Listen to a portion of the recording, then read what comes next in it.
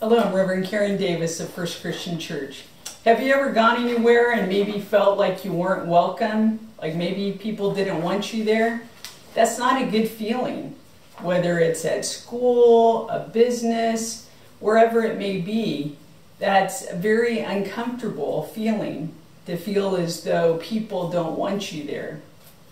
Well, our scripture lesson this morning from the Gospel of Mark, chapter 6, verses 1 through 13.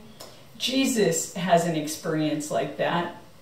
He goes to a synagogue, to his place of worship, and he is talking to the people, but they are making it very clear that they don't want him there, that he's not welcome, that they don't like what he's saying, even though they know him, and many of them watched him grow up. They don't want him there and make him feel very unwelcome. This is a good reminder to us that sometimes when we are doing the right thing, Jesus was doing the right thing. He was sharing God's word. He was telling people how they should live, and they didn't want to hear it, and they didn't want him to stay there. So sometimes when we are doing the right thing, saying things that share love and goodness, that sometimes people don't want to hear it.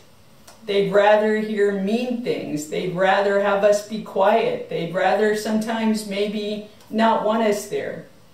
But we're reminded that even Jesus experienced those feelings sometimes, and that we too might, and that it's okay, that we are not alone, that we need to continue to say the right things, do the right things, share God's love, and know that God continues to walk with us when we do it.